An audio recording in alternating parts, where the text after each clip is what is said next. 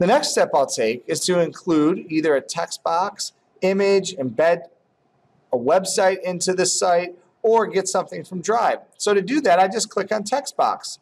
So notice when I click on text box, the text box appears in here, and I can type a text if I'd like to.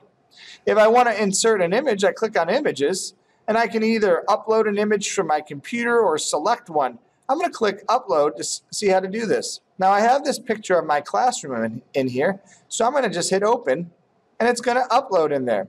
Now notice I can adjust the size, I can move it around, and do all kinds of different, I have all kinds of different options with this. Now if I click embed, it's going to ask me for a URL of a website that I would like to embed. I could do that. Or I could even get a document from my Drive. So if I wanted to add this tutorial on here, I could double click it, and it will add that into my website for me.